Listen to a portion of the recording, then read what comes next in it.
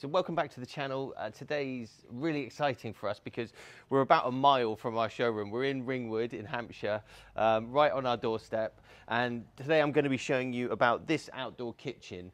So something slightly different today. This kitchen was built by a local landscaper. We did the design for it. We supplied all the appliances and everything else and the granite worktops. But what I'd also like to do is show you the whole garden, because this has got to be one of my favorite gardens that I've been in. So if that's something you want to see, stick around and we'll jump into this video.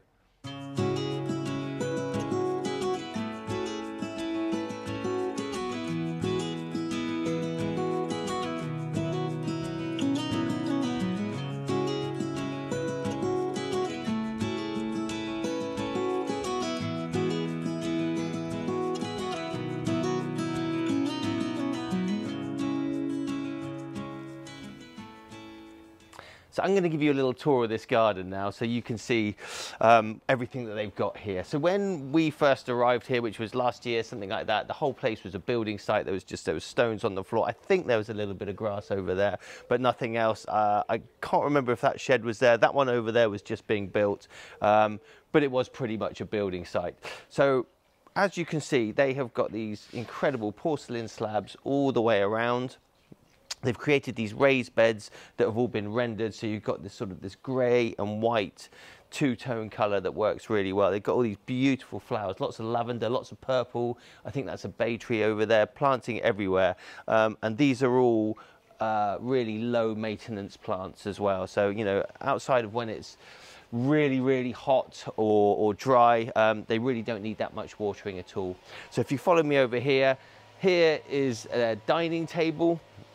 So we're about 5 meters away from the kitchen over there. So once you've cooked all your bits and pieces, you can bring it over here, sit here with your family and friends, eat all your food. We were talking to the customer earlier. They were thinking about maybe putting a pergola up here, which would cover this whole area as well.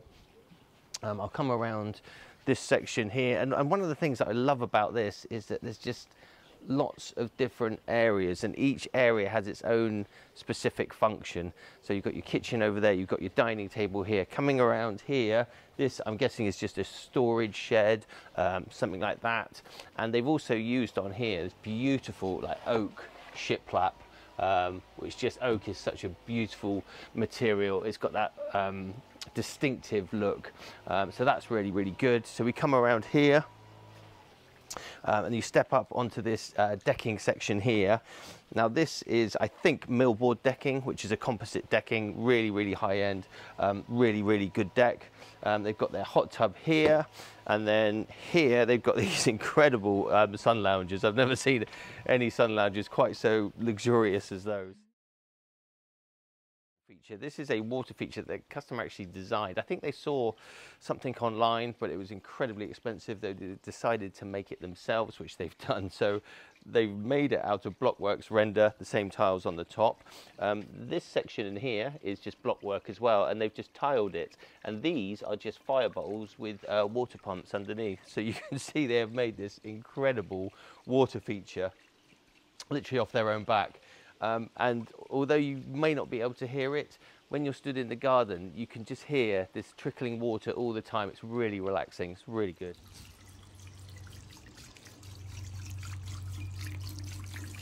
So look at this for an outdoor sofa. I'm not sure, it's probably 3 meters by 3 meters. And I think they're actually going to get another part of the sofa that's going to turn it into a U shape. So you can get lots of people around there. Really, really social space. They've got this, this is an outdoor rug as well, which is really, really soft.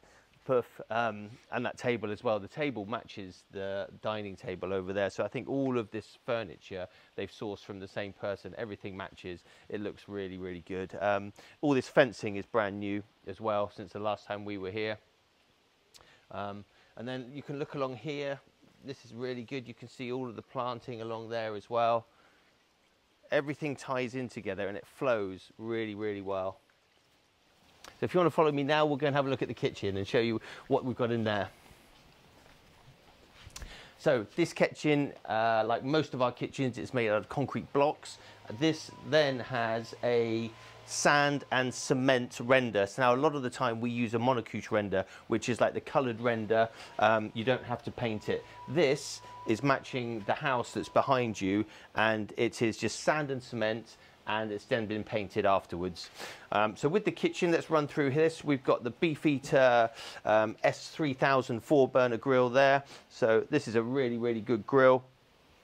Stainless steel, 4 burners, cast iron grids in there. Underneath, we've got double doors, as usual, and that's just for storage. So gas tank, gloves, bits and pieces that you keep in there, nice and dry.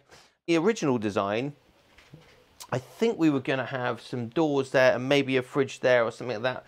So these openings are actually big enough to house some double doors and a fridge, but the customers decided, do you know what, we're just going to fill this full of logs so that we've got plenty of fuel for the Alfa 5 Miniuti pizza oven. So you may have seen some of these on our videos before. What an amazing piece of kit this is. I have done a review of this as well, and a review of this as well as its smaller counterpart, the Alfa Nano. I'll leave a link at the top there if you want to go over and watch that review. These are really, really good pizza ovens. So with the worktops on this one, South Coast Stone, who are our granite installers, they did this one. This is called steel grey, I think, this. And if you look at it, the way that it's been polished, it actually looks like it's got droplets of water. It looks like it's been rained on and there's water on there. I'm not sure if the camera will pick it up, but it's a really, really cool finish.